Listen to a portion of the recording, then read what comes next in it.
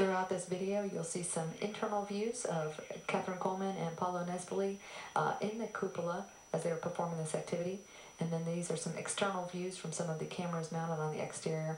And as you'll notice, these external views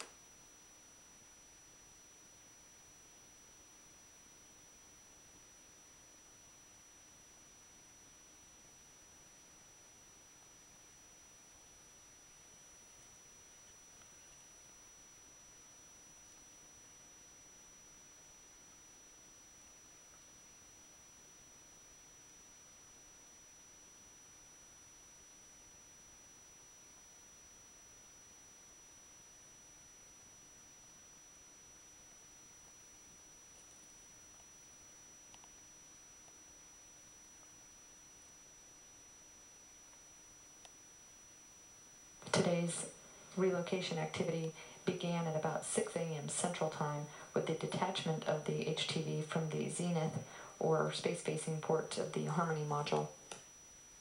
It's taken several hours to reach this point. Again, now they've completed the second stage capture, the reposition now on the Earth-facing port.